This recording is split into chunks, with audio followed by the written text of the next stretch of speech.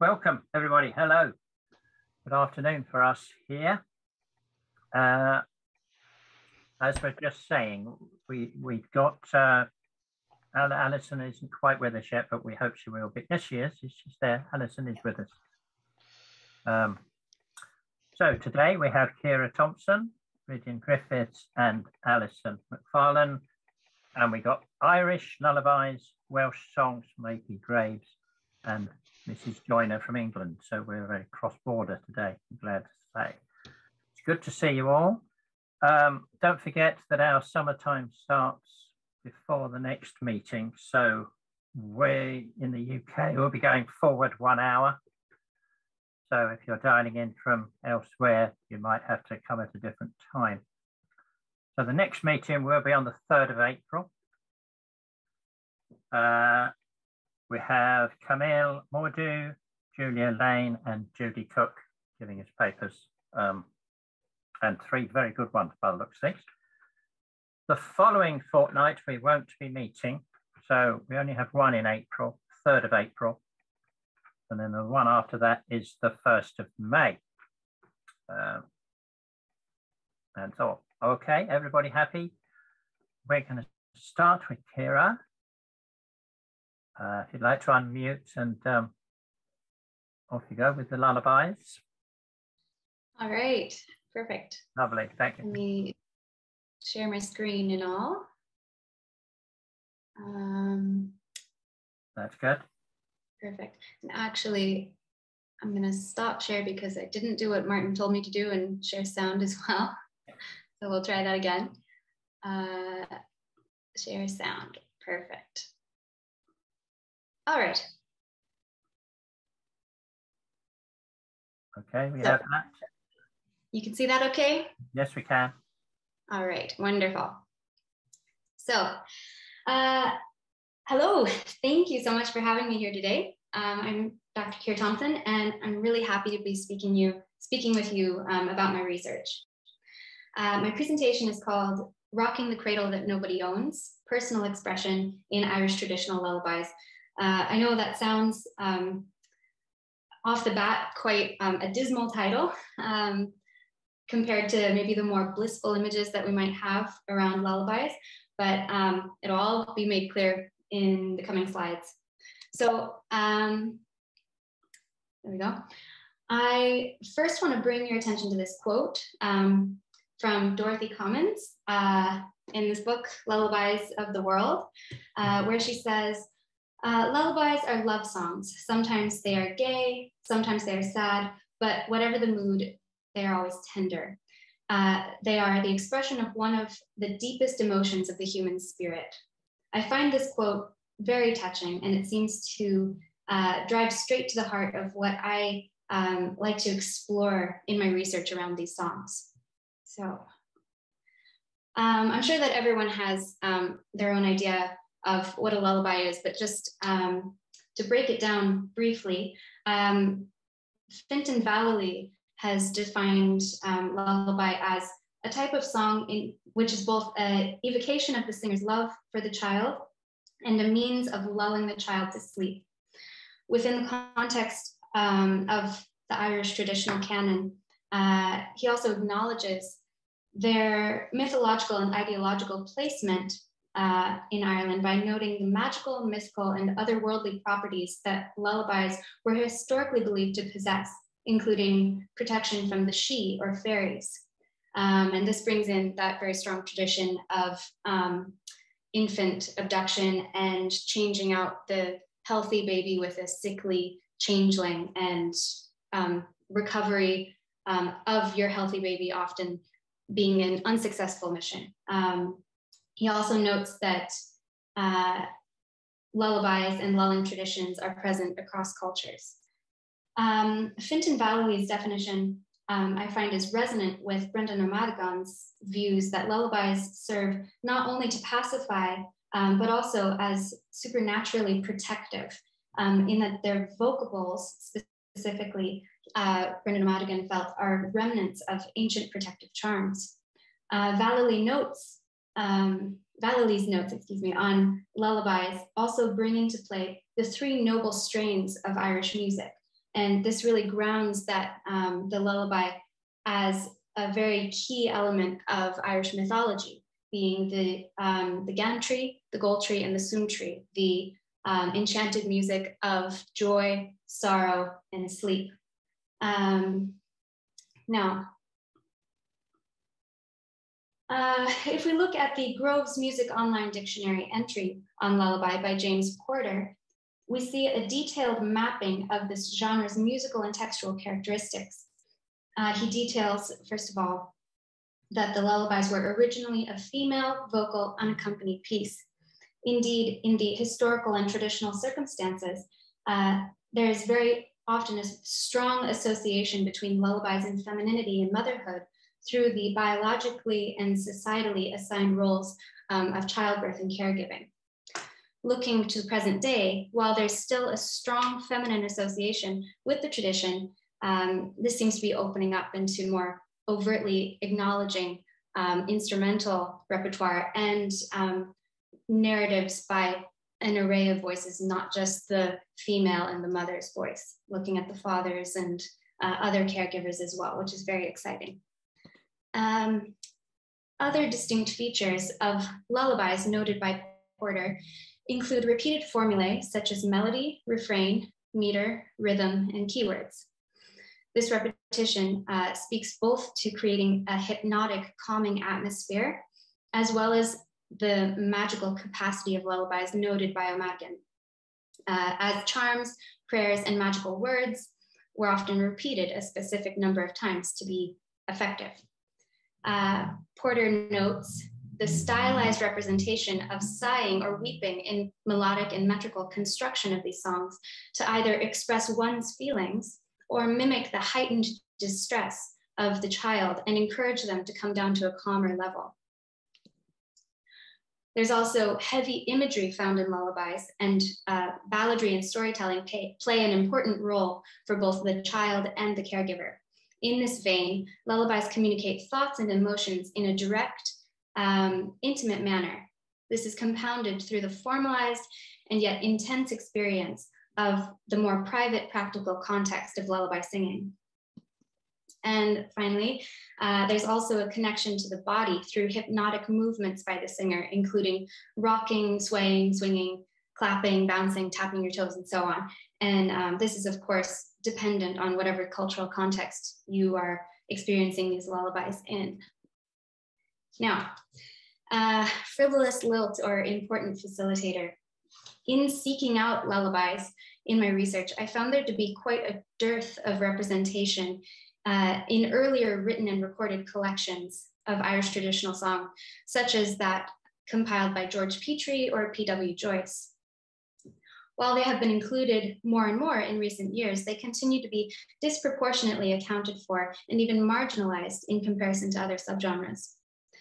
There are several sociocultural reasons to account for this, including the previously noted points around gender issues. However, this also has to do with issues of their being diminished and looked down upon based on who traditionally sang and received them, the privatization and social acceptability of the contexts in which lullabies were sung, as well as when, where, and by whom collectors were gathering the songs, and considerations of their projected readership. And as well, in this bigger paragraph that we have in this image on the right, P.W. Joyce notes that a lot of the collectors in the 18th and 19th centuries would have been looking for instrumental music rather than these vocal traditions. So they sort of slipped through the cracks through those different avenues. To counter these points and make a case for their value and a need for deep inquiry and acknowledgement, I look to Marina Warner, who states that lullabies have been studied very little compared to the ballad. They are despised as sentimental fribbles fit only for mere women and babies. But as I began to explore them, I found that they opened up and disclosed some of the secrets, light and dark, that the most disregarded lives and pursuits often contain. We can also look to Bess Lomax Hawes and her evocative writing. She notes, The bill must be paid. If we want independent children, we must thrust them away from us. And equally importantly, we must thrust ourselves away from them. The American lullaby, I suggest, on one of its deeper levels, is a mother's conversation with herself about separation. And as such, one of its most profoundly supportive functions is to make the inevitable and inexorable payment of our social dues just a little less painful. And I feel that that quote is very emotive and speaks to that personal expression. Now, I can't go into detail for the sake of time into this image, but I just want to draw your attention to it very quickly. This is on the right-hand side of the screen. We have a scanned image of one of P.W. Joyce's fieldwork manuscripts from 1854. And I loved this part of my research, just getting to sift through the old collections and look at the way that they transcribed tunes and songs and what they had to say about them. And 2 points that he brings up in this passage that we're continuing to ask these questions today. So I just wanted to include it to show that continuity of inquiry.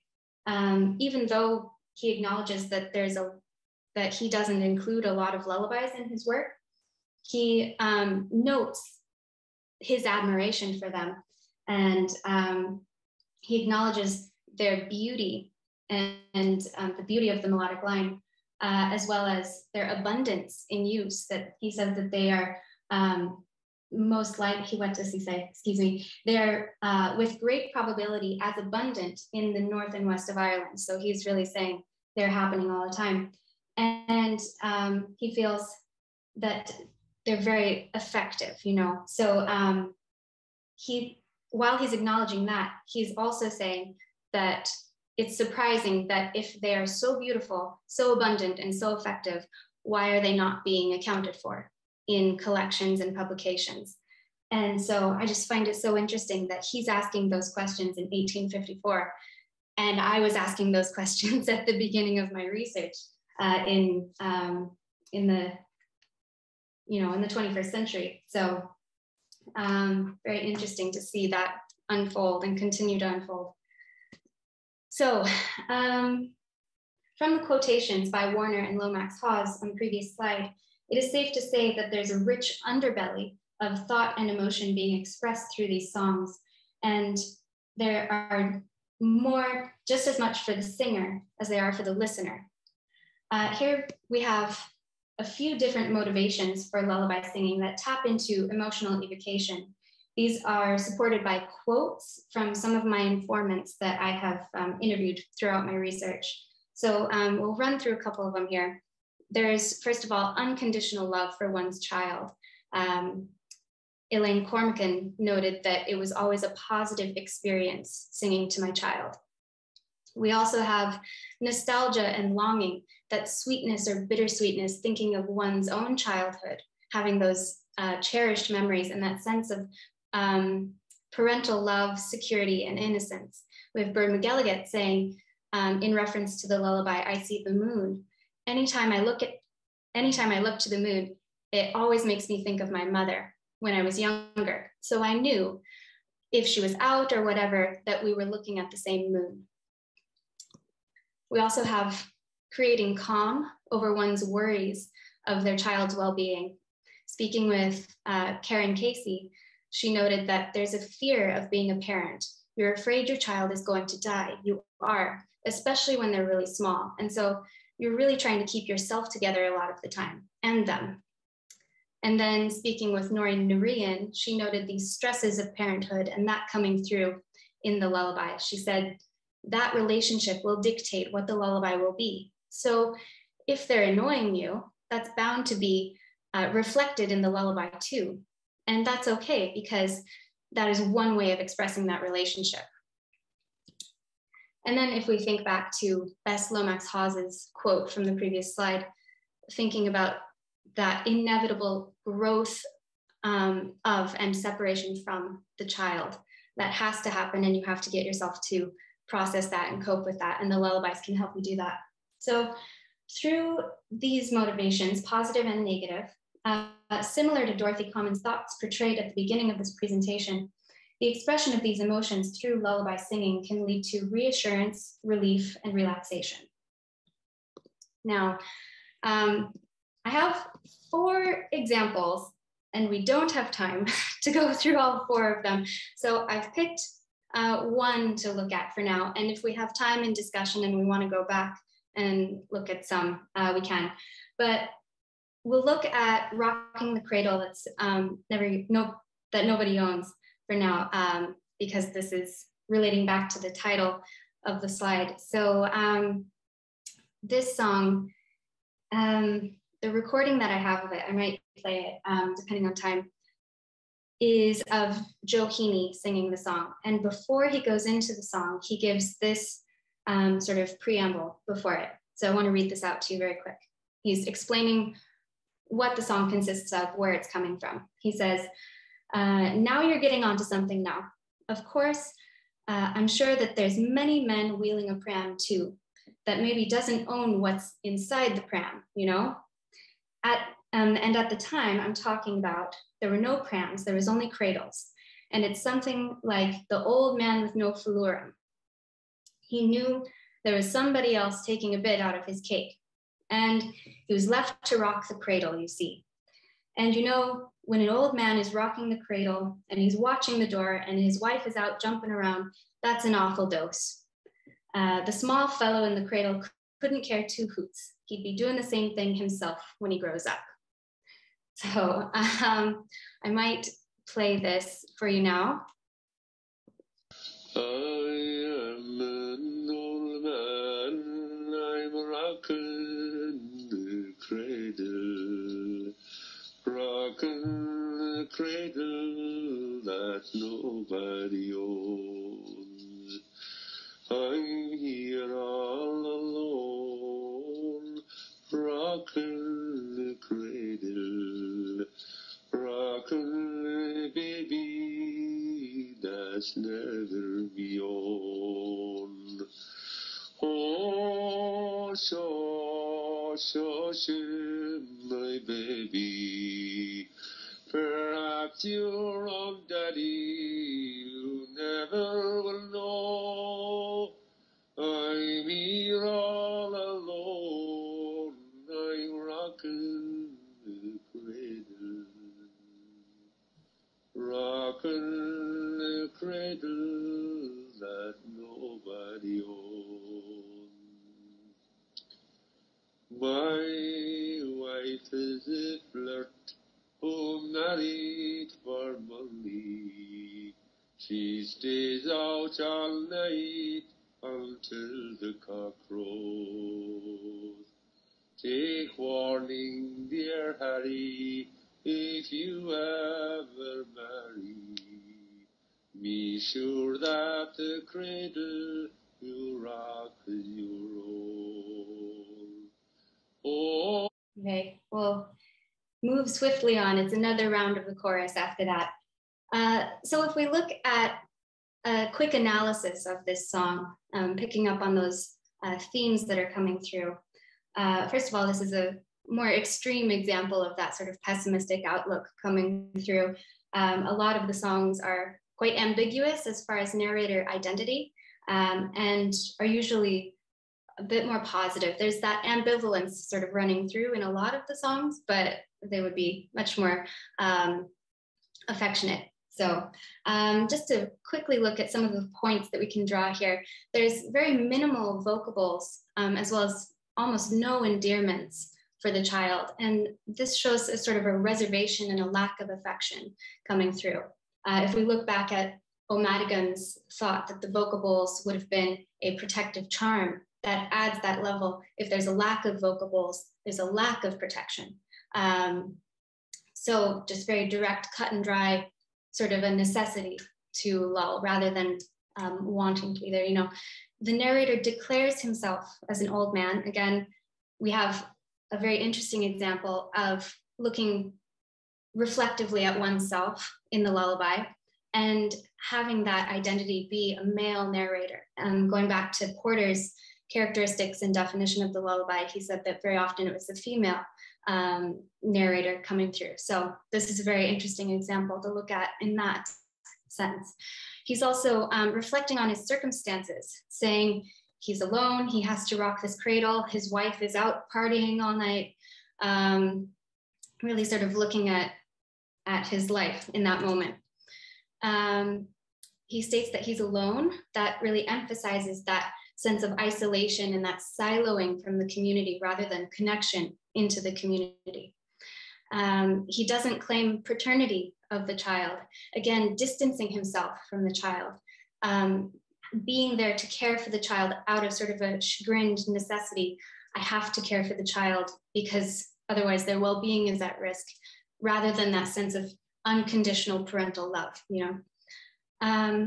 He portrays the wife's absence, precociousness, and opportunism. So he's conveying this broken relationship that he has with this wife very sort of vividly. And finally, he warns the child to learn from his experiences and be wary about the future child's legitimacy. Just saying, learn from me, learn from my mistakes, you know, don't fall into my circumstances.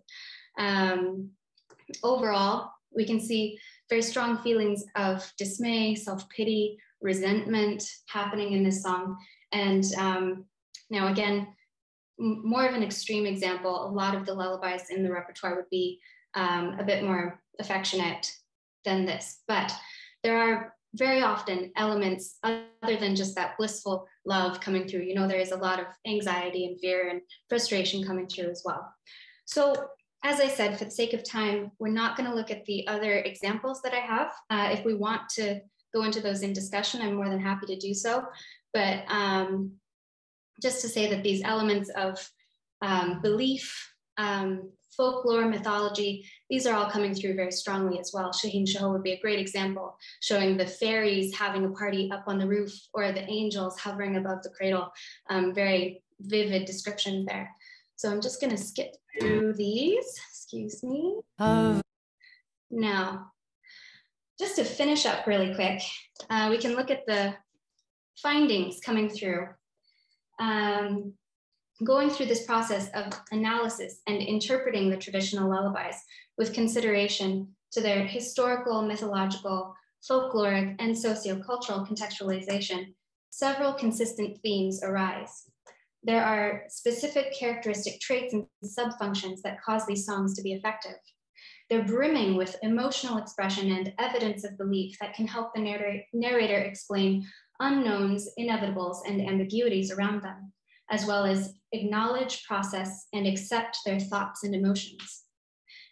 There's also the fact that they display a complex matrix of relationships that help situate the singer and the listener within the song, themselves, each other, and wider culture, community, and society, fitting those different pieces of identity together. Now, we're just gonna close things off with these three quotations, which I feel reflect these findings. And because of the salient relationships that we're seeing arising from these songs, articulate their valuable place in Ireland and the Irish traditional canon, and more widely express the continuous importance of these songs as intangible cultural artifacts for carers, children, and community.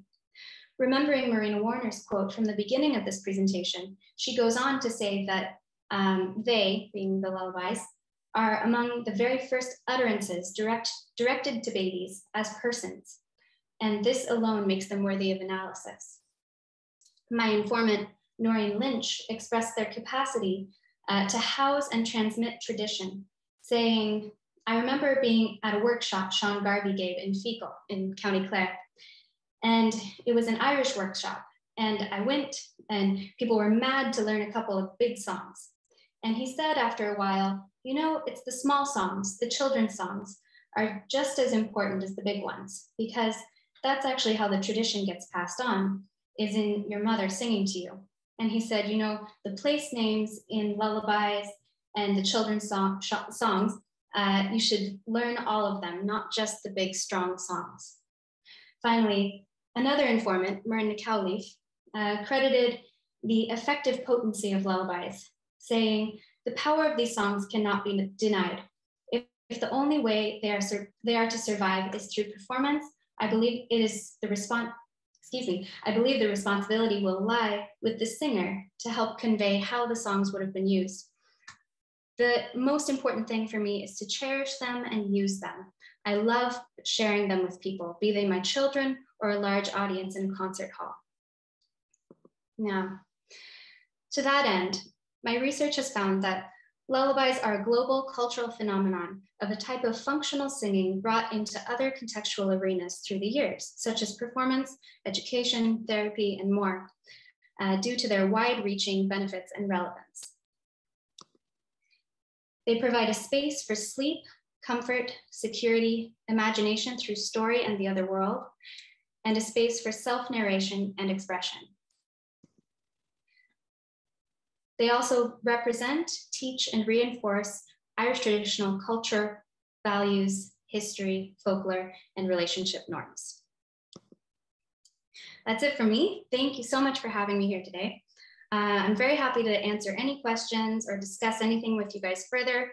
If we want to go back and look at more lullabies, I'm happy to do so. I've given my email address there in case anyone would like to get in touch following this. And thank you again. Thank you, Ciara. Sorry, Ciara, not Ciara. Thank you very much. Lovely way to start the afternoon. That was excellent. Don't forget, ladies and gentlemen, if you want to raise your hand, you do it by going down to participant note reactions. Click on reactions and you can raise your hand there. We do have a few minutes if you want to ask a question. I'm going to ask the first question. Well, I'm going to say two things really. The first thing is I always say that lullabies are work songs. They are, you know, they're far more important than sea shanties and all that other stuff. They are in the right rhythm and you know, like a shanty. But can I ask you, Ciara, does it make a difference with the age of the child? Because surely a baby, it doesn't matter the words don't matter up to a baby's, you know, what, 6 months, a year, I don't know. It's the rhythm and the tone of voice. The words only start to matter when the child can understand words, or is that not right? Yeah, absolutely, absolutely. I think that's sort of where I'm coming from, where I feel that the lullabies are just as much for the singer as they would be for the child, as far as that more complex lexical landscape that you have and that story that you're creating. If it's a very small infant, that sort of story that you're creating is more likely directed towards yourself or the other adults in the room, you know. And then as the child is getting older and older and is able to sort of grasp these concepts a bit more, then you see sort of a bit of diluting the water, we can say, and seeing more sort of children's repertoire and game songs and like things more in that direction, you know, child created rather than child directed songs. As well, I think that bringing up the language is a really interesting point when you look at the lexical value and cognitive development of lullabies.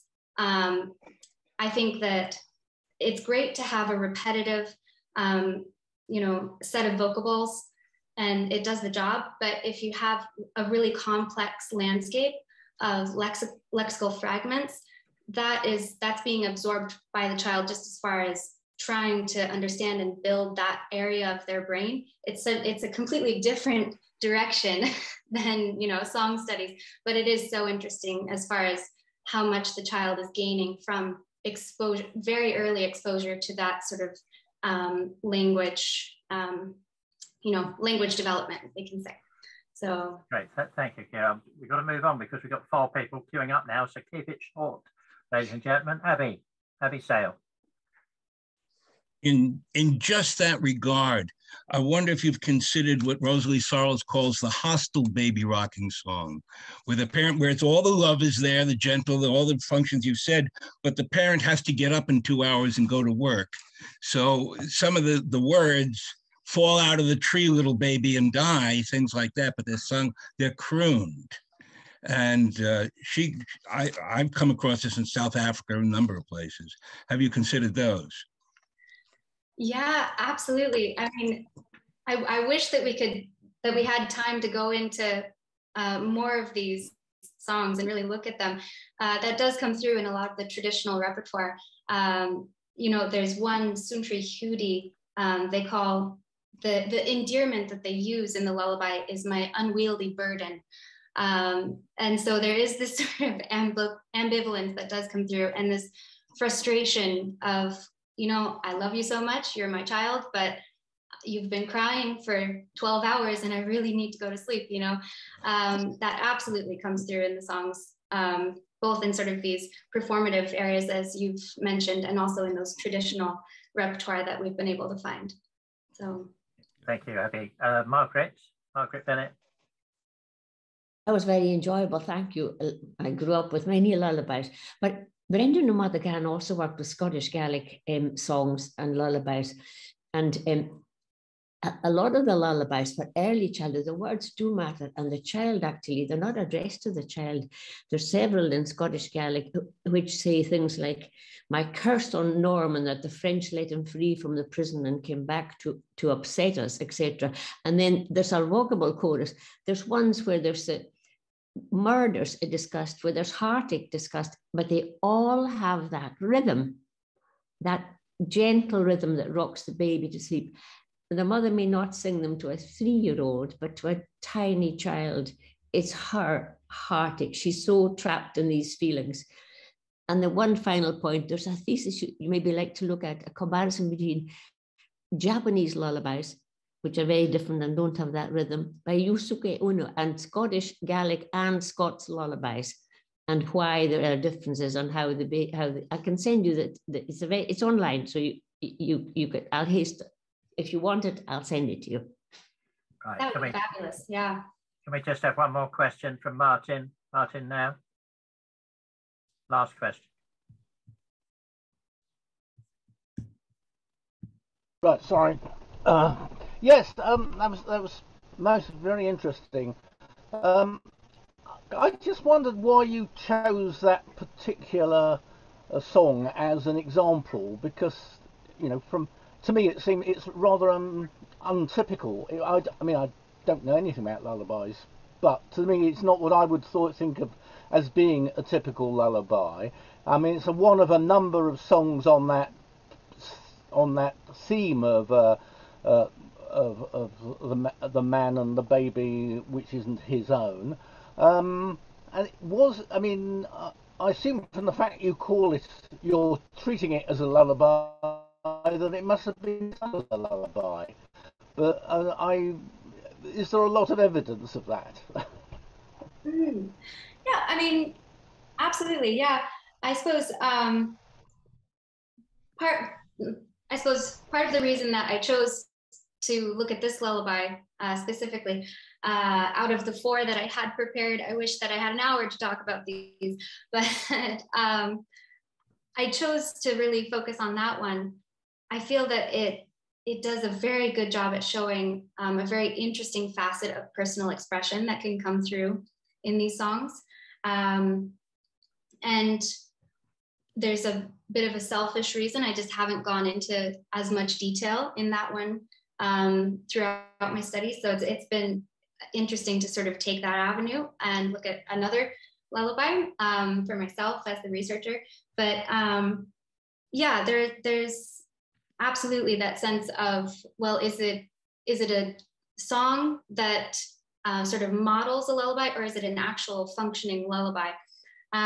Perhaps not as much as some other pieces of the lullaby repertoire, but yes, it has been noted as being used in the practical context as well as the performative context. Yeah, I hope that answers your question. Yeah, thank you. Yeah. Thank you, Ciara. We've got to move on, but I'm sure everybody will agree that we could have a part 2 from you in a few weeks or months' time. We would look forward to hearing some more of them. Yes, please. Thank you, Ciara. We're going to move on now to Rhidian Griffiths from Llandudno. No, am I pronouncing it wrong? No, Aberystwyth. It's Llandudno, and I don't live there. No, it's Aberystwyth, isn't it? So yes, that's right. Wales. talking about AP Graves. Over to you, Rhidian. Thank you. I'll share screen.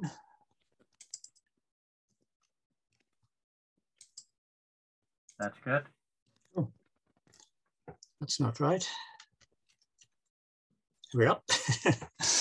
Well, that's a hard act to follow. This is quite a simple story with nothing like the depth of research that we've heard in Ciara's presentation. But it does take us from Ireland to Wales. Now, if the name of AP Graves, Alfred Percival Graves, means anything to anybody, it might be that you recognize him as the father of the poet Robert Graves. And that's what most people know about AP Graves. But he was quite an interesting character in his own right.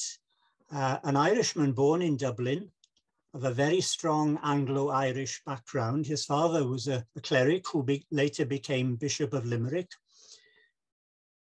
And he was nurtured in Irish traditions in his youth. The family were very interested in traditional song, traditional customs, whatever, but from a strongly Anglo-Irish perspective.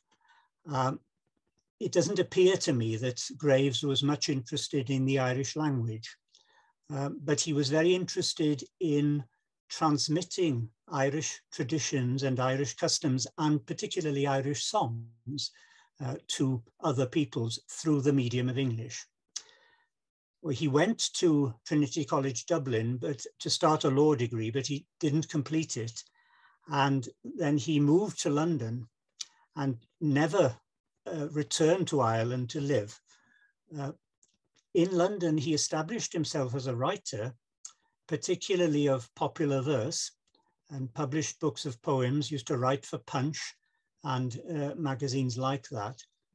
And then in 1875, he was appointed an inspector of schools, in which capacity he did some very good work. He established a number of local authority, school boards and whatever, and developed a great deal in the curriculum. And one of the things he was interested in was promoting the use of songs in the curriculum.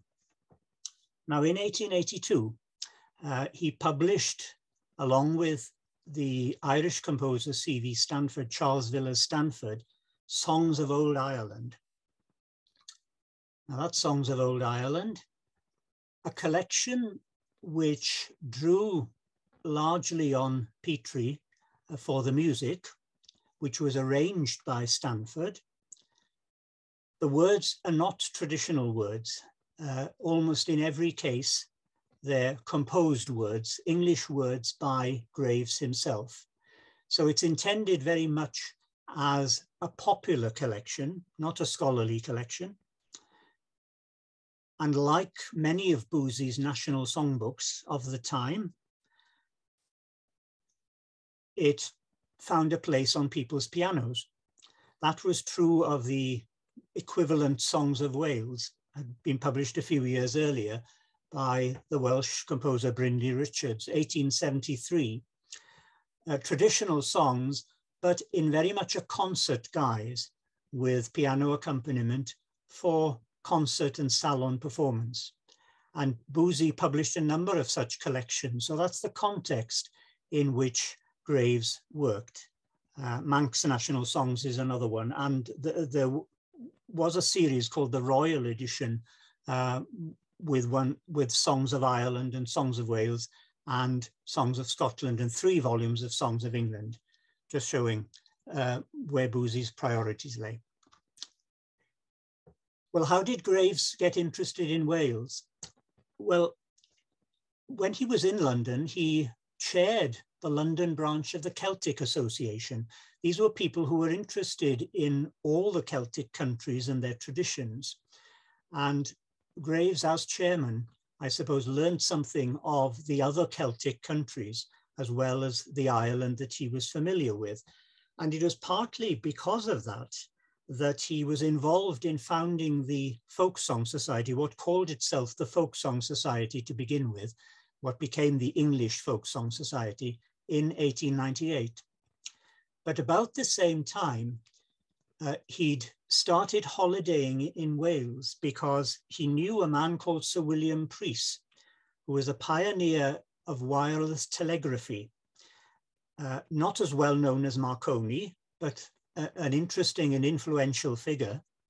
William Preece was to become later the founding president of the Welsh Folk Song Society. He came originally from Carnarvon in North Wales. William Preece suggested to Graves that he might like to holiday in Harlech on the west coast of Wales. And Graves took up the suggestion, went to Harlech for a few summers, and was so enchanted with the place that he persuaded a local farmer to sell him land. And he built a home in Harlech in 1899 called Erinfa. He called it Erinfa. Erin, of course, Ireland. Erinfa in Welsh would be the Irish place. But he used to say, of course, that it looked out towards Ireland because it looks out over Cardigan Bay. The house is still there, by the way. It was on sale a few years ago. Now, the other character who comes into the story is John Lloyd Williams, slightly younger than Graves, born in 1854. Lloyd Williams was a lecturer in botany at the University College of North Wales, Bangor, and he was also the director of music there. He was a versatile man. It's an interesting question. If you had a quiz about folk song, how many DSCs have been folk song collectors, or how many folk song collectors have had DSCs? Because Lloyd Williams was a very distinguished botanist in his own right, but also a pioneer collector of Welsh folk songs. And he established a group of collectors at Bangor who went out into their own areas, students who went to their own areas and collected very successfully in the early years of the 20th century. Lloyd Williams was also the founding editor of the Journal of the Welsh Folk Song Society, which he edited from its first number in 1909 until his death in 1945.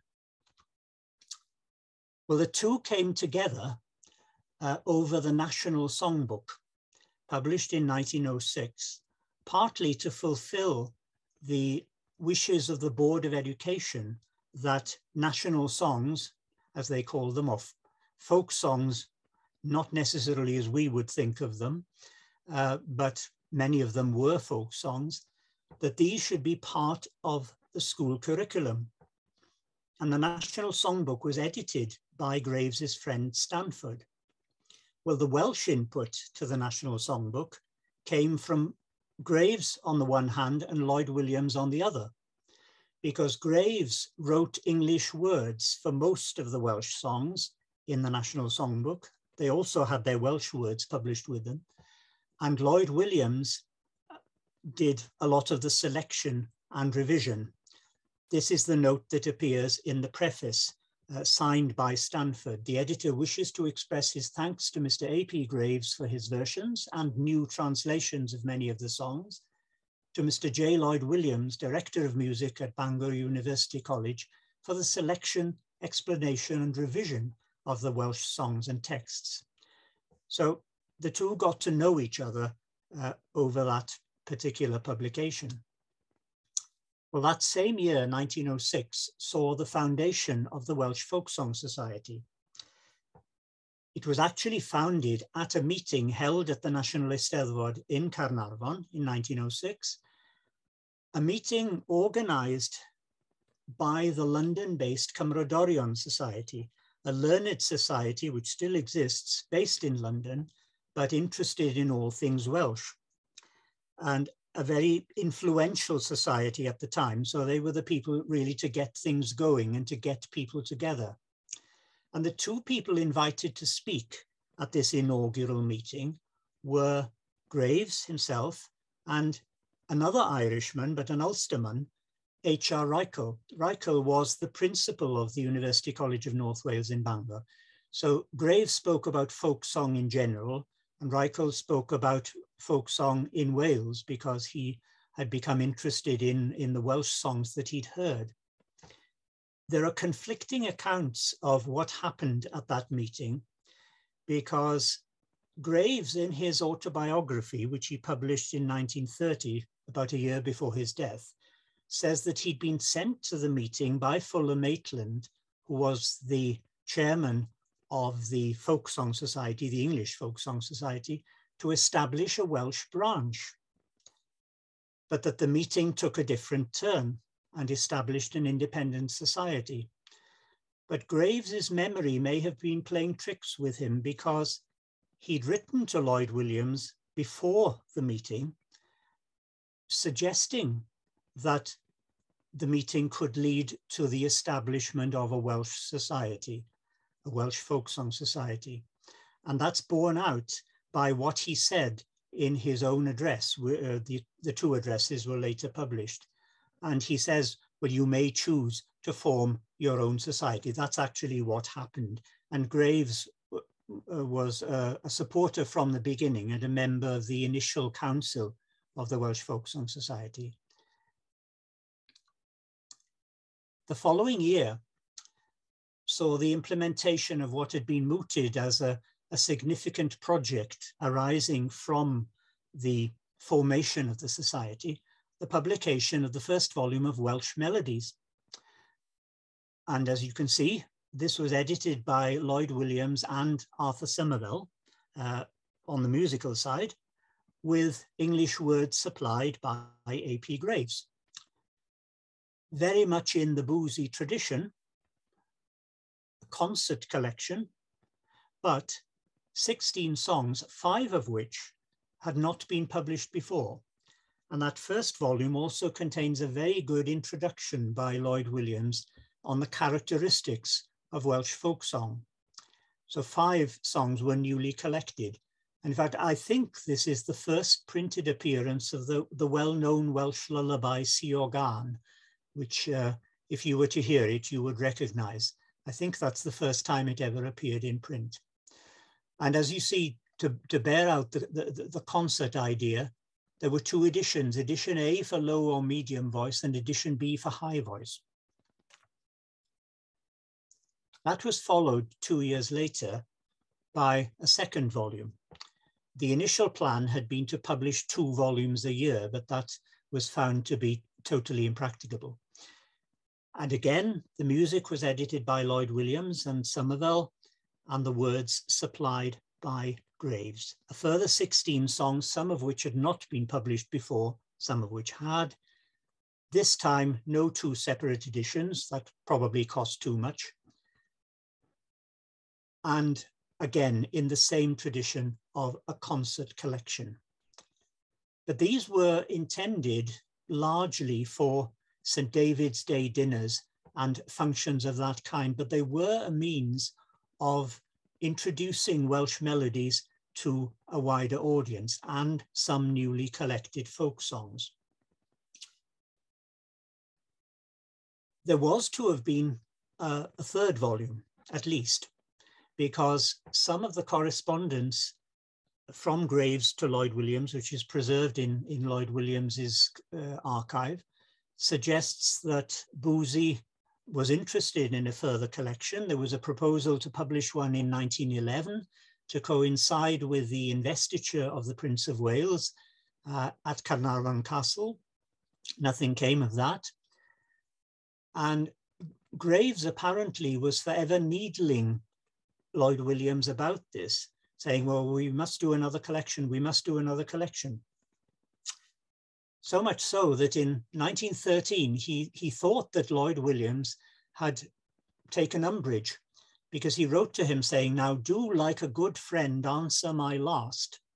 If you still have nothing to say with Boosey and prefer other writers of English lyrics to your Welsh airs, say so.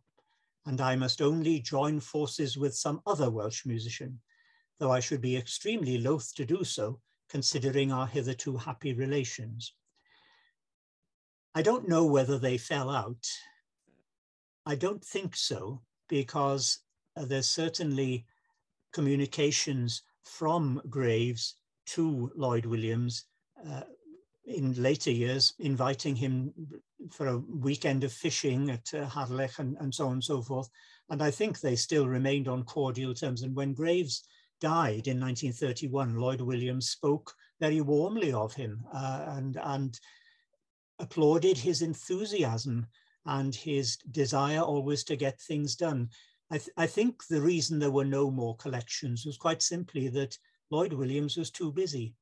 As I said, he was a distinguished scientist. He had his teaching commitments at the college.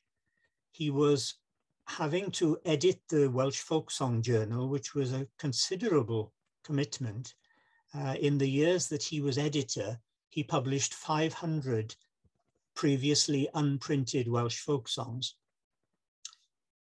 And these boozy collections were a lot of work.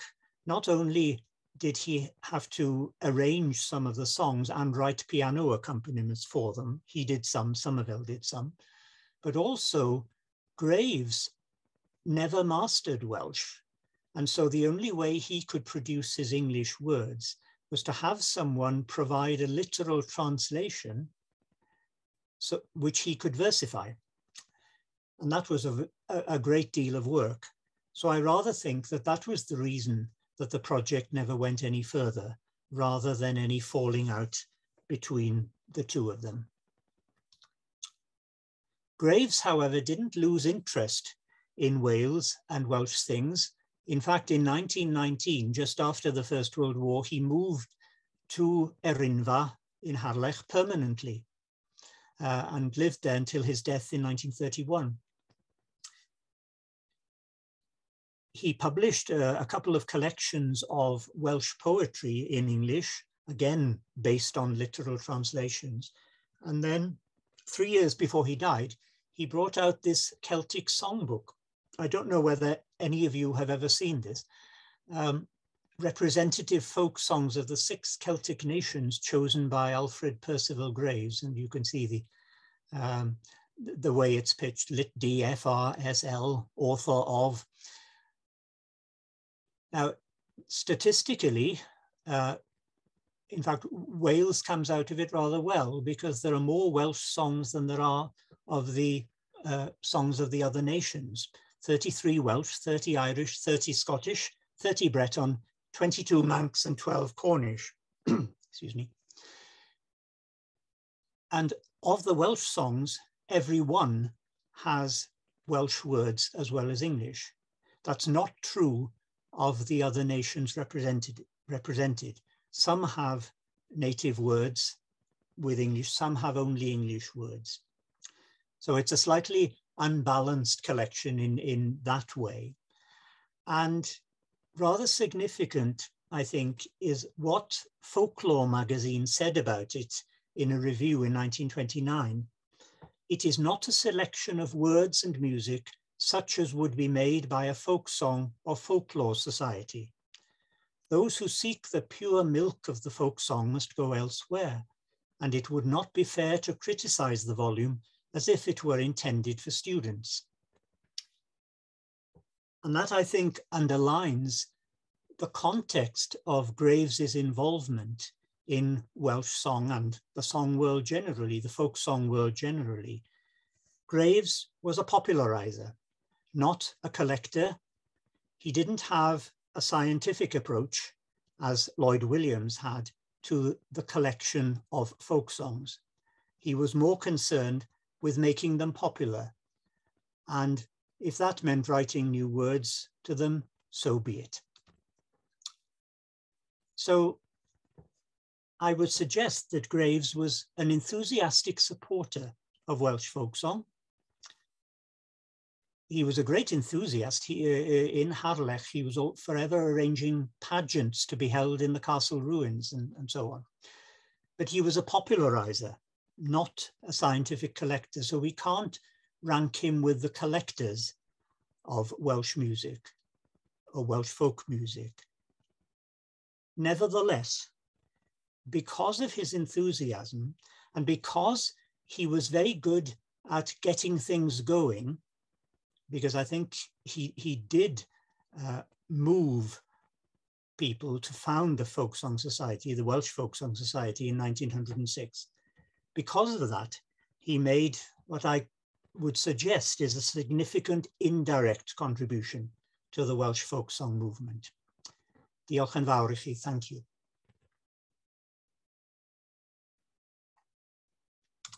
Thank you, Rhidian. Lovely.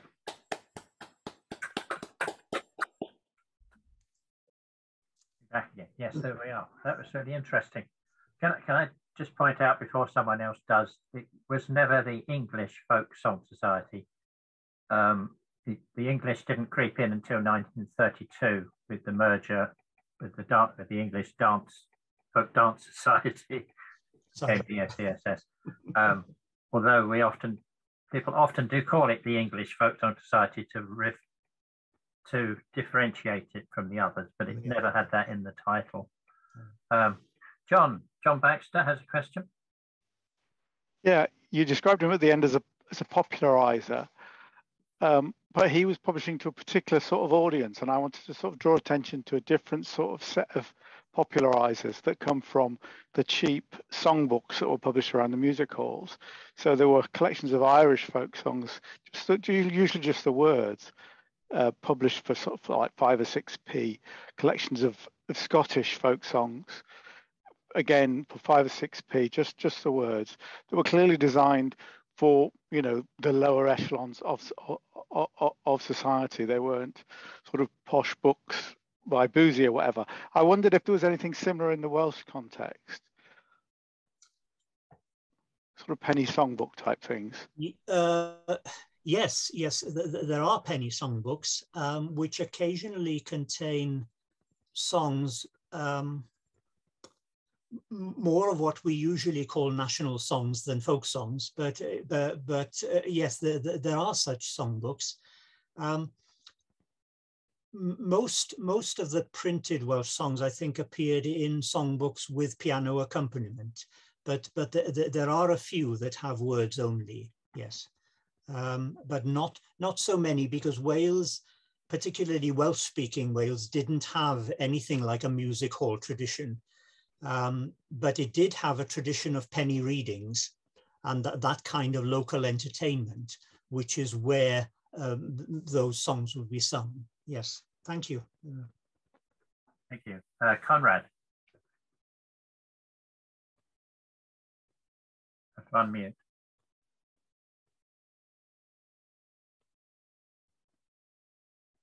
Are you there, Conrad? Parkinson's. Okay.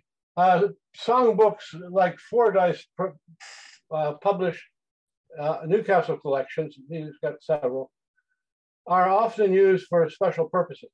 In Newcastle, it's most likely they were used to bring people into the city from the south to develop. And they were sold at railroad stations and places where people could congregate to influence them.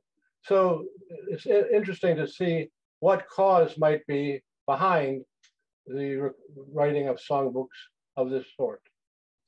That's it. Thank you, Conrad. Rhidian, I quite like your notion of indirect influence for people like Graves, because I struggle with people like Graves who are writing new words for the songs and still calling them folk songs and still, in effect, passing them off as folk songs. But you're right, they did have an influence, and it wasn't necessarily negative, because it was drumming up support and getting people talking and getting people interested. So I think indirect influence is a good phrase. Were there lots of others, or, you know, what's the balance here? How many collectors of, in inverted commas, real songs were they compared to the popularizers in Wales? Oh no, most were real collectors. I mean, John Lloyd Williams himself was very productive in the sense of not only collecting and promoting collection, you know, you get other people to collect. He also published a lot of songs, not only in the journal, but he prepared editions of songs for schools. Others followed his example. I don't think there was anyone quite like Graves in Welsh folk song otherwise. Partly it was to do with the fact, of course, that the Welsh folk songs collected were almost entirely in the native language. And so if the aim was to make them available to people outside Wales who might like to sing them. So you had to provide English words. And the English words sometimes were reasonable translations, sometimes were only approximations. The strange thing is that with a few exceptions, I've hardly ever heard anyone sing any of the English words to Welsh folk songs, the ones that are provided in collections. It happens occasionally, but not that often. Most people make an attempt to sing the Welsh words. Great, thank you, Rhidian. So we're perfectly on time. We're doing very well, thank you. And we're moving on to Alison. I can't see you on the screen, Alison, but I hope you're still with us. Now, Alison was having trouble during the week with bandwidth, so Martin might need to take over. Are you there, Alison?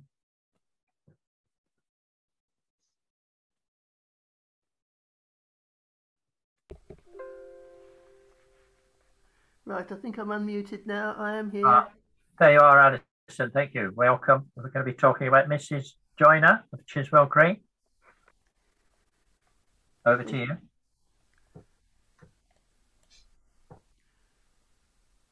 Host disabled participants sharing. I don't know if that's... You've got to be host. You've got to be made a co-host. Right. That's share my screen. Please.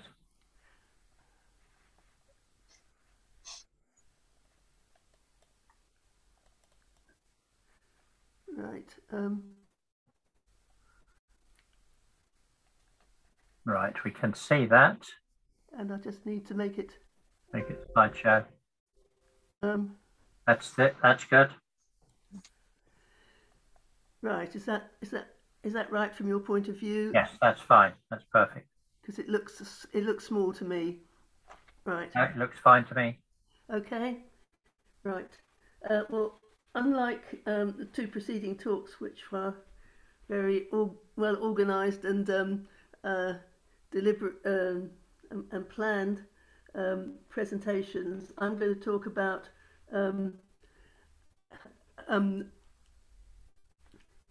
answering a question which really came about by accident. So I was putting somewhat ironically in the abstract, when the Penguin Book of English Folk Songs came out in 1959, my parents gave it to me as a present. I'm not quite sure they weren't involved in the folk world. I'd accidentally been conscripted into the Herts District Band of the English Folk Dance and Song Society, whose events are described very amusingly in Jane Hawking's autobiography, as she came from St Albans as well. Then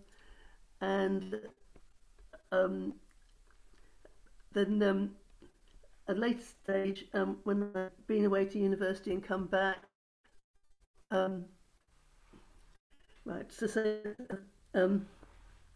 when I looked in there, I was intrigued to find there were songs which, from someone who lived in the same area that I was living in, but of course the book didn't tell you anything about her. Moving on to when I'd come back from university, I started to frequent St Albans Folk Music Club, where at that point we were interested in looking at people performing local songs, but we couldn't find much. We looked at collected songs.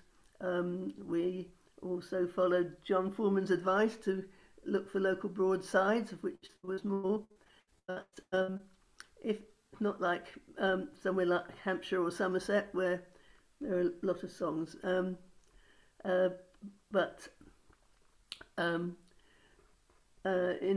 order to find out about Mrs. Joyner, I attempted various things over the years. Obviously, the first thing was to look at the songs as they were referenced and published in the Folk Song Journal. And this was the 1960s. They weren't online. You had to go to Vaughan Williams Library and look at the journal and photocopy them, which meant you had the pleasure of visiting the Vaughan Williams Library, which you wouldn't have if you were at home on it.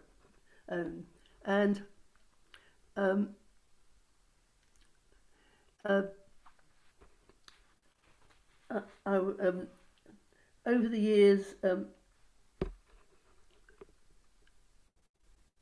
sorry, I really can't see the screen very well. Over the years,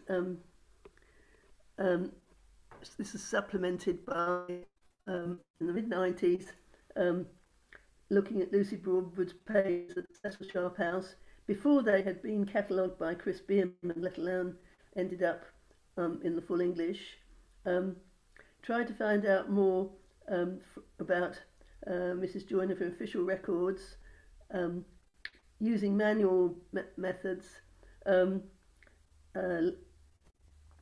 looking for descendants, a letter to local press, and then once we got into the 21st century, it was possible to search official records online and find more about them.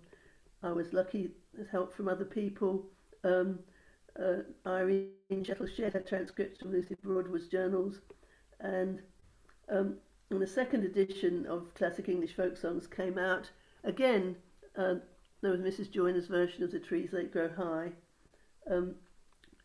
So I'm going to go through and tell you what I found and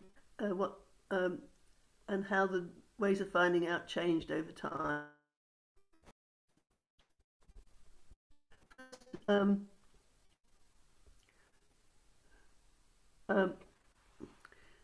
The songs, of which the one in the Penguin book was one or two, were published in the Folk Song Society's journal in 2015, and in the introduction, having apologised for the lateness of the journal because the editor was detained by the war in Germany, Lucy Broadwood expressed her gratitude to Janet Broadwood of Bonehill St Stephen's Hearts, who had discovered in Mrs. Joyner a distinguished, excellent singer of traditional songs, and had noted the songs. Mrs. Joyner, as a widow who does odd jobs in the garden, learnt a large number of songs from her mother and grandmother, who were of all of Hertfordshire stock. All these women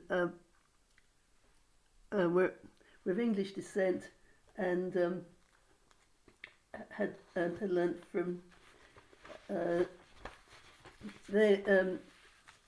Emily Joyner's great-grandmother, Sarah Hawkins, and it says that she learnt from her mother and her grandmother. And one of the few things really said about Mrs. Joyner was that she came from Leverstock Green, and where her great-grandmother and grandmother had came to school, and that Mrs. Joyner had herself studied at one of these establishments, and where the children had learnt from their elders. That the straw plaiting trade was a major industry in our area in the mid-19th century. An important part of it was complaints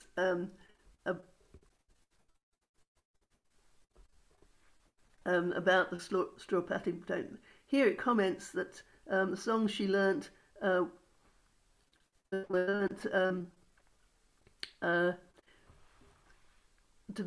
they sang them as they plaited the straw.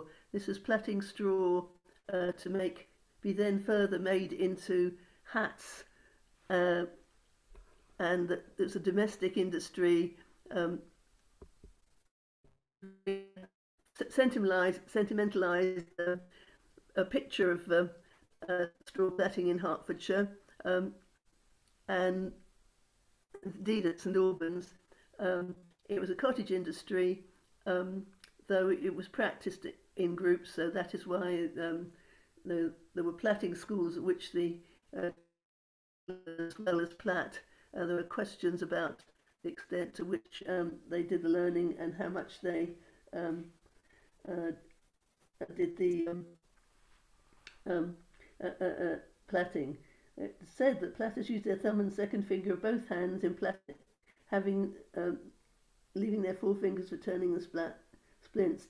Setting in and pulling out new straws was a continuous process, giving rhythm motion to the plaiters. And it was most common in the counties of Hertfordshire, Bedfordshire, Buckinghamshire, and it peaked in the 1860s and then waned again because cheap plait was imported from China, so the straw hat making industry continued, but the straw plaiting industry declined. It caused great condemnation from local clergy, for example, saying that women were independent, they could earn as much as a farm labourer, horror of horrors, and even worse,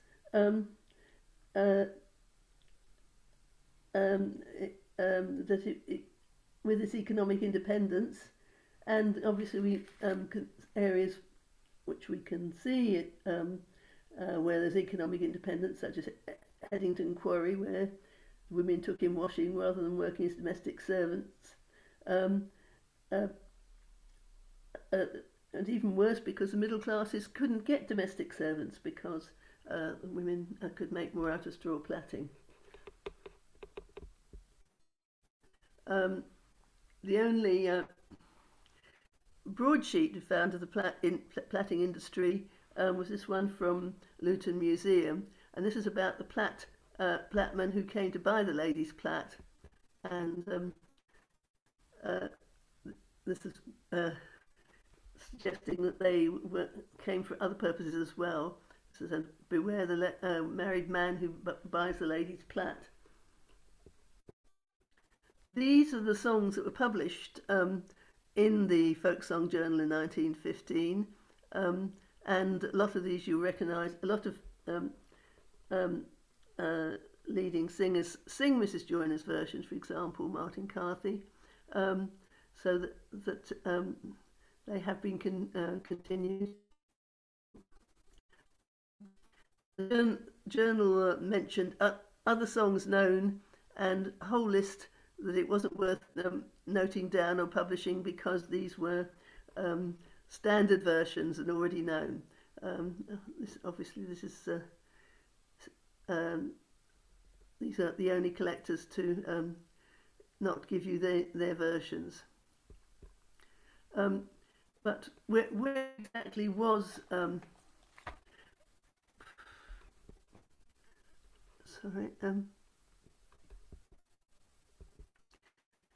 was Chiswell Green? This is the area between St Albans, Hertford and Hemel Hempstead in 1890. Hemel Hempstead was here. Leverstock Green, where the village associated by the Broadwoods was here. St Albans here, and then coming out of St Albans, Chiswell Green is too small to be seen on this map. Here, blown up. You can see it's a very small hamlet in the 1890s, and I'm intrigued This was Ragged Hall Lane where I lived, and this is Chiswell Green. There's an area that changed considerably at the beginning of the 20th century, starting from a small hamlet. So by the late 30s, it was surrounded by the new suburbia, and this continued further. So aerial map from the mid-90s, you can see more housing development, but the hamlet here, which consisted of a house, a row of cottages, and Bone Hill, the Broadwoods house, which by then was the Rose Gardens of the National Rose Society. So this is looking at Chiswell Green in the mid-90s, 1950s, shops on the main road, pub which used to be a forge, going along the road, a former farm which was then riding stables. On the right-hand side, post-war houses, on the left empty, and you can just see the roofs of the row of cottages. And this was a row of cottages where Mrs. Joyner lived. Obviously, by the 1990s, they'd been considerably modernised, indoor sanitation, but you could still find of old privies which have been there since the past. This is the occupant of number 1 Chiswell Green cottages at that point, and in fact, another interesting woman, May Ivimy, who in her 90s was still a published poet.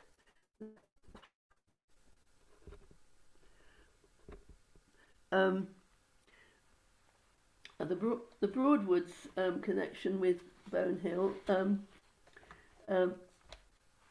and this comes, some of this from their from a book written about the piano industry more, that Lucy Broadwood's brother, who is head of the industry at the time, took the lease on Bone Hill in 1893, and their daughter Janet was born at Bone Hill in 1895. Her sister-in-law, Ada Broadwood, became interested in collecting locally. Harry Broadwood became involved in local affairs, church warden at the local parish church, which was between Chiswell Green and the centre of St Albans, and he died in 1911, aged 54. The son, Stuart Broadwood, became sub-manager of the family firm, but he died in 1926 experimenting in his workshop at Bone Hill, and this had significance for the piano making business, as well as for the Broadwood presence in St Albans.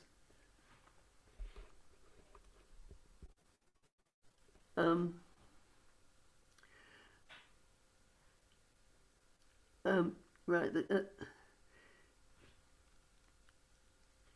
collecting songs at the songs collected in Lucy Chiswell Green, who he found in Lucy Broadwood's papers, and of course now on the Full English website. In each, the two singers that they were found, the song words were written down by a family member, and then Lucy Broadwood would, on both occasions, came to stay for a few days, and her diary describes various local social activities, and noting down the songs from the singers was interleaved between things such as going shopping, going to tea with the vicar, and other sort of upper class social activities at the time. And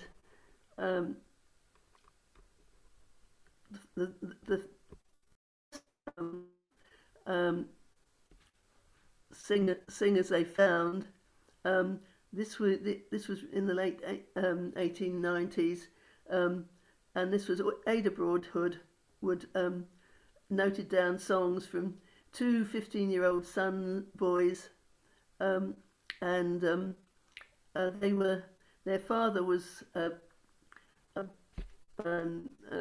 ploughman employed by a neighbour and Harry Broadwood's fellow churchwarden, and the notes on this say that they were cousins at their age 15, and they were learning the songs from one of them's father. You do wonder whether they were being rewarded per song, and they're busy whether they went back to the father to learn more.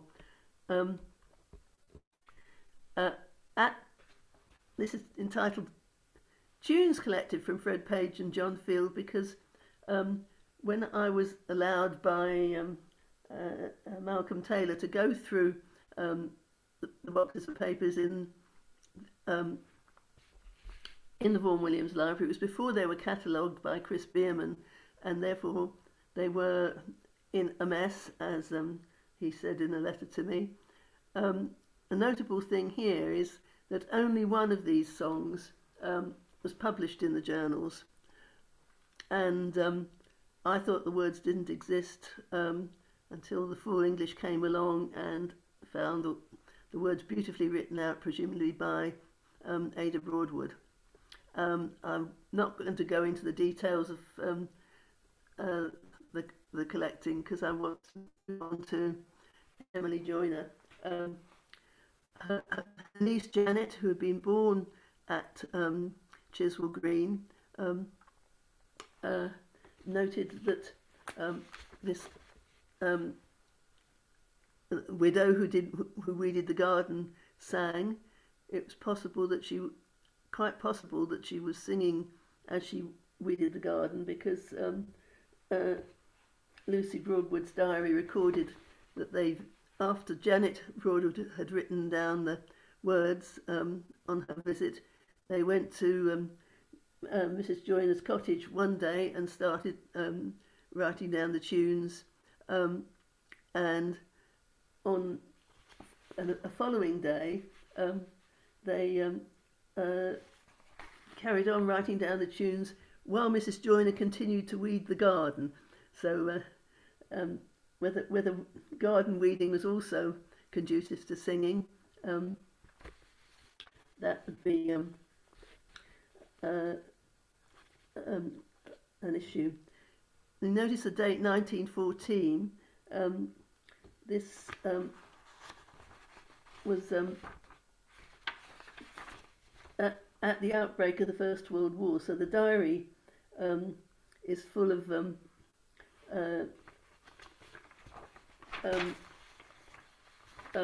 observations about the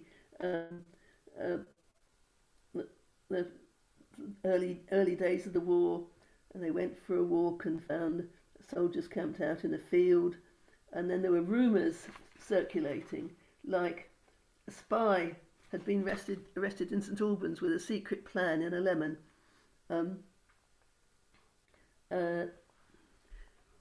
The actual songs is found in amongst Lucy Broadwood's papers, and if you go into the full English, you will see everything seems to appear twice. It's because I started off with a rough copy in which noted the tunes down, and also notes which are what appeared in the journal article about the origins of the songs, and that's really all the detail that they recorded about the singer. And then there's a second set. This is the tunes that songs that they recorded, and then a revised neat copy, and this is the song where she'd forgotten the words at the beginning. Brian Pearson, who was very much behind our interest in Hertfordshire songs, was a resident at the St Albans Club and a member of Ewan McColl's critics group. Wondered if finding posh women coming into her cottage frightened her so much that she forgot the words of a song, but that's not the only reason people and here's a revised copy of 2 other songs. So we have the songs, but we still don't really have much information about Emily Joyner, and so in the 1990s I tried to find out more, both from official records and other sources, and in the 1990s, of course, if you were doing this sort of family history, it was a manual effort. Going to the public search room in St Catherine's House and working back, I found the birth record of Emily East. She was born in Hemel Hempstead Workhouse, in the Union Workhouse in Hemel Hempstead.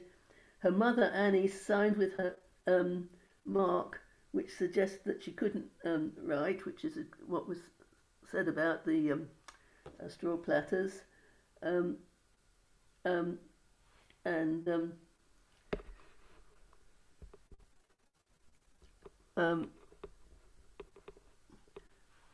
I also went backwards looking at her mother and her grandmother and great-grandmother, and you can see that her grandmother, Charlotte East, died before she was born, so she couldn't have learnt songs from her. But I realised just in returning to this that I hadn't searched for her great-grandmother, Sarah Hawkins, who might have actually still been alive. But her mother was born Anne East. Her mother was Anne East, and she, in 1851 census, she was living with the family at Leverstock Green. Of course, 1855, she had a daughter, Emily East, and the birth certificate, which you obviously couldn't read on this, said unmarried woman. That it was said that straw plaiting women were particularly prone to having babies out of wedlock, but in fact there was a high rate of, they weren't the only people at that time, and they weren't more likely than other people in the area. But having been born and given birth in Hemel Workhouse, the previous year Annie's half-sister had died, and Annie then went on to marry her widower. So the couple had Emily from Anne East and 3 children from a previous relationship, and the baptismal records show that there was a bulk christening at St Stephen's, the parish church, which looked like that at that time, and they were living in that parish. Now the question of where she was, in 1861 Emily East would have been 6, perhaps young enough to start at plaiting school, and until the census went online I couldn't find her, because what you did, you went to the Hertfordshire archives and looked at the microfiches of the Hertfordshire census, and she had, at least on census night, possibly for longer, she had slipped over the border into Buckinghamshire, between Berkhamsted and Chesham, and was at least on census night with her half-sister, while her mother was at Park Street, which was to the south of St Albans, with various others of the family. of course, censuses only happen every 10 years, so whether she spent time at Leverstock Green at the platting school with her half sister, who I think was a straw platter, brought her up, we don't know. And by 1871, they were all at Chiswell Green, at Chiswell Green cottages.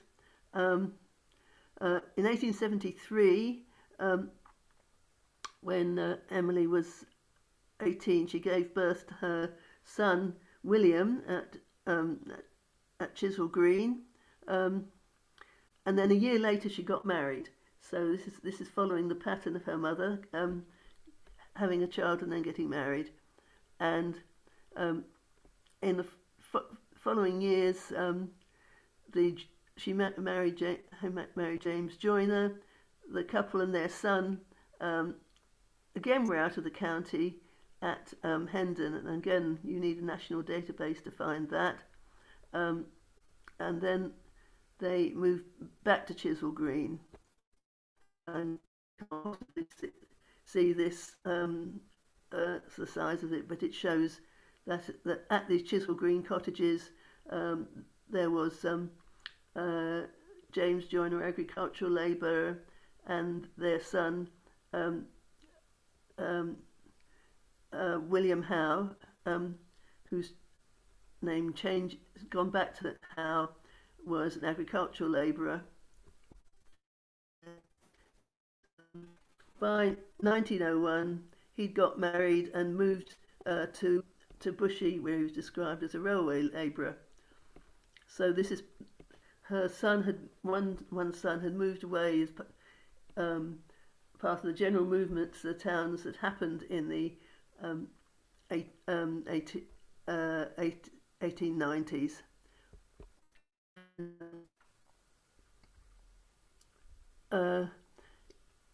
One of the things I tried to do was find descendants to see if there was anyone doing family history in the opposite direction.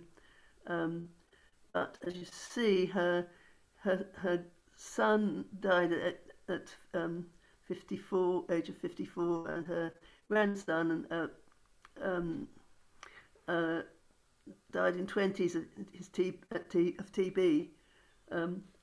I'd have to say, automatic searching in the 1901 census, they didn't really reveal where they were, but as they'd had the first two children christened at St. Stephen's in St. Albans, where their grandmother lived, it gave their address in the parish register, and I was able to find them in Bushy. So the 1911 census found 4 children, but I wasn't able to chase them.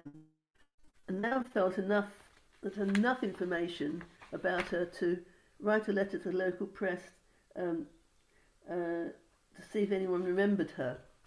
And I was lucky, somebody had. Two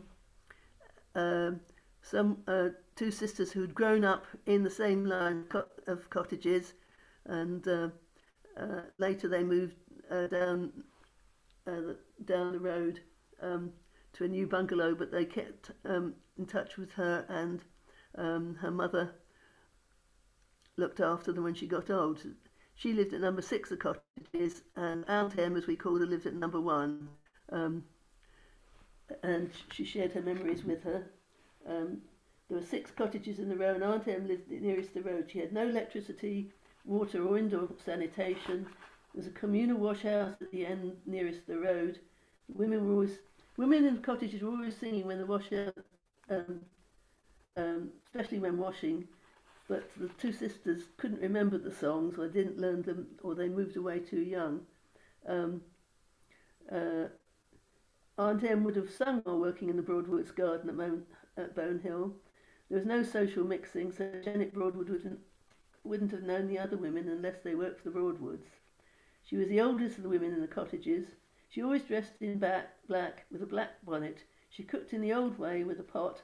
Unlike the others, she apparently had no family, as no one visited, but she acted as everyone's grandmother.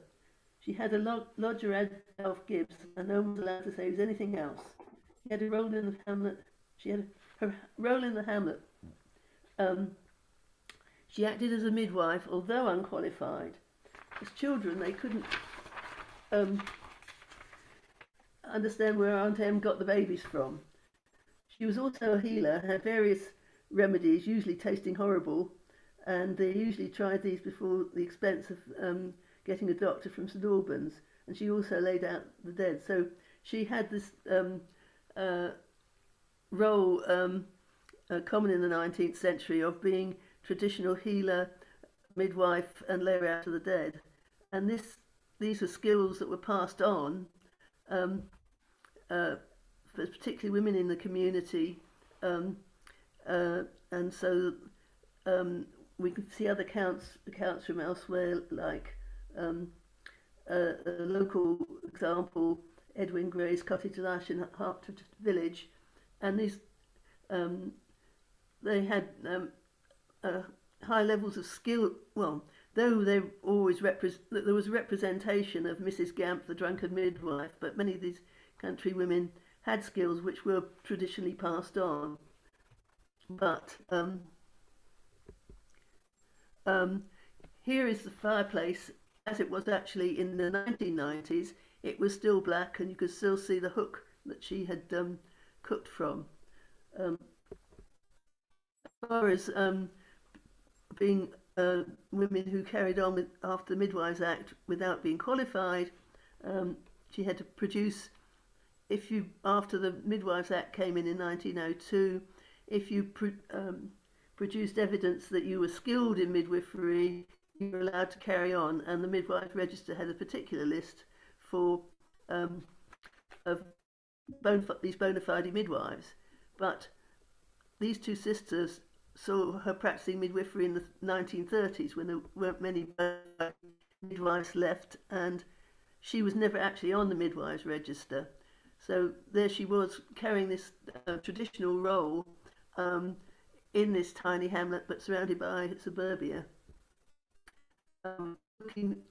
Trying to look forward towards the end of her life, we can see the lodger they found in the 30s was already there. Well, he was actually there.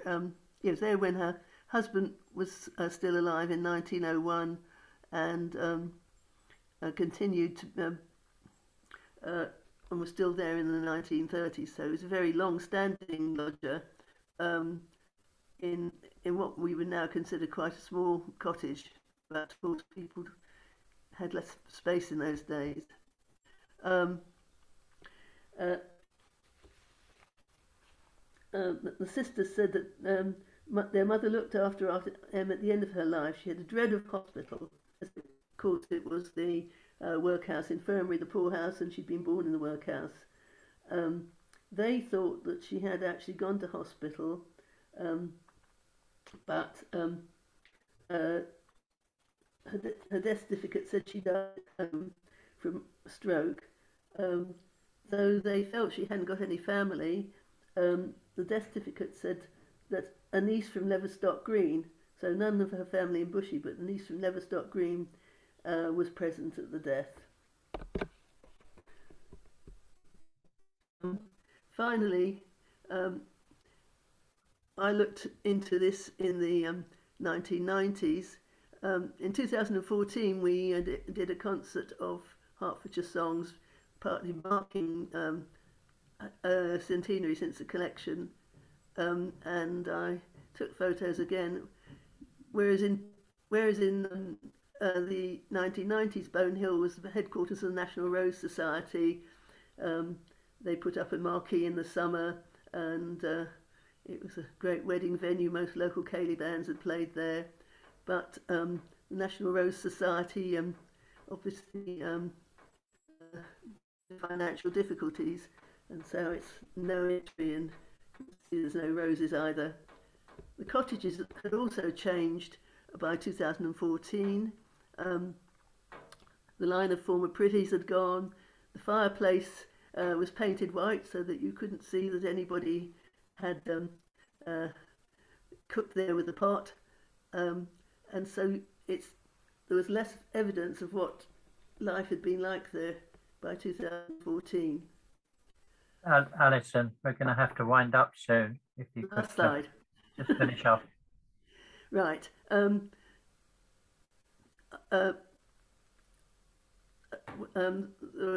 Question, of course, we said we should have done this ages ago. If we'd started in the 1960s, Janet Broadwood's still alive.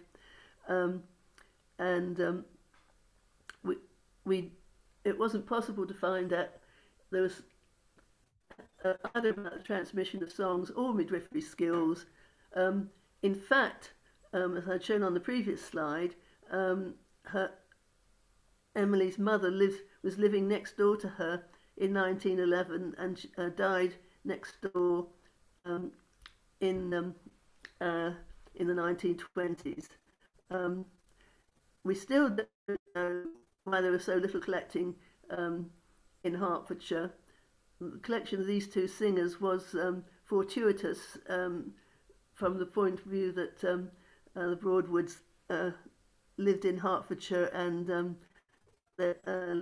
other members of the family got interested. There's also the questions about the concept of county songs.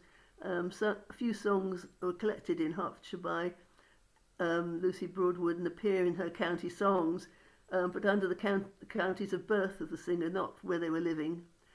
And then we've already heard this before, but you know, what are work songs? And the whole question of which some of you have written at great length, so I'll finish there. The relationship between singing and women's social and economic position, because we can see that Emily Joyner, or was it Howe, or was it East, was clearly an autonomous woman. She was a straw platter. She had the role of traditional healer, and that by the end she was weeding the Broadwoods garden, and rather than working in their house. So that is slightly. I was rash enough to take this on when Steve was desperate for someone to fill a slot. I wasn't quite. I seem to have been unaware that my slides would look so small to me. So that's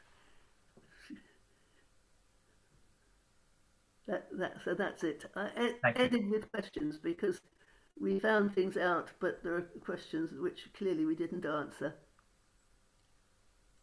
Thank you very much, Alison. That was excellent. And the slides on my screen are perfectly all right. I can read them even with my eyesight. That was wonderful. Thank you. And it was very interesting to learn more about one particular singer, because often we take the broad view all the time, and it's nice to be brought back down to the individual person.